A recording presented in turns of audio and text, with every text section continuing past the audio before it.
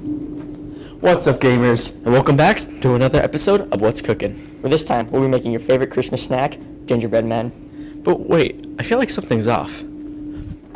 Now that we're in the Christmas spirit, let's go get some input from the students. Sean, what is your favorite holiday treat? Candy cane.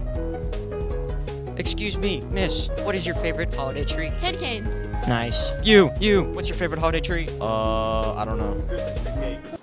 That. Okay. Hey, Chris, what's your favorite holiday treat? Snickers. Snickers. Sean, what's your favorite holiday treat?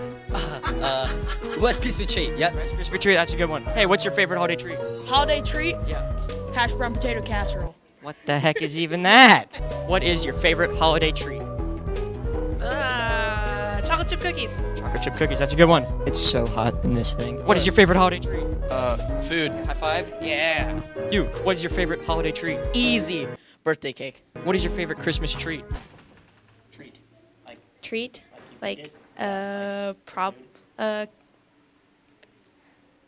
What is your favorite holiday treat? Fruitcake. It's a good one. Thank you. What's your favorite holiday treat? Gingerbread men. Hey, Mason. No, don't go through that door. Come here. Hey, Mason. Hey, Mason. Back here, Mason. What is your favorite holiday treat? It's food. God. Kidding me? And welcome back to Sous Chef Sam Morrow's kitchen, and let's see what we need to make our gingerbread men.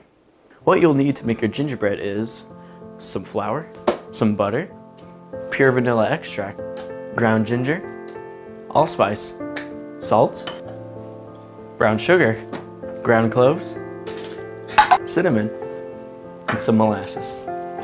And don't forget your 1 large egg. Oh yeah, I forgot to mention baking soda. First, you want to dump your room temperature butter into the bowl and mix it until creamy.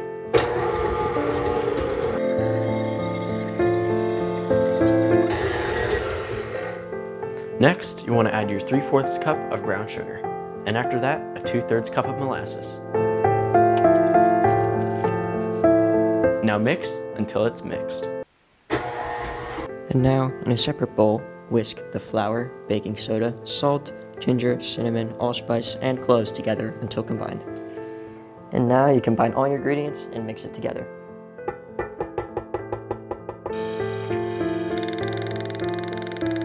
Next, you want to take your dough, divide it in half, create it into small disc shapes, and cover in plastic wrap.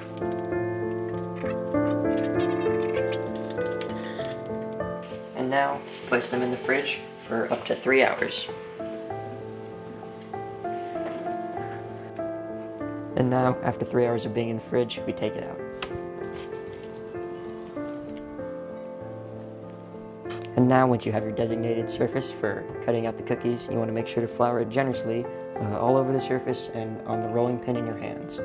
And now you want to get some cooking pans and put parchment paper all over it.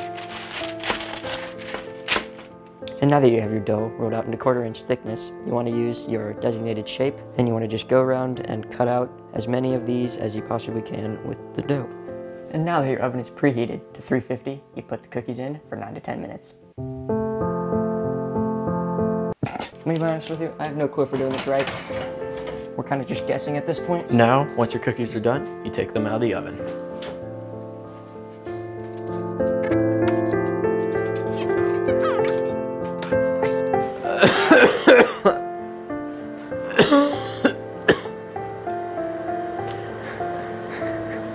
Okay, let's see. Pull back. I mean, looks delicious. So we're gonna forget about that batch, and we're just gonna decorate these. And now, the taste test.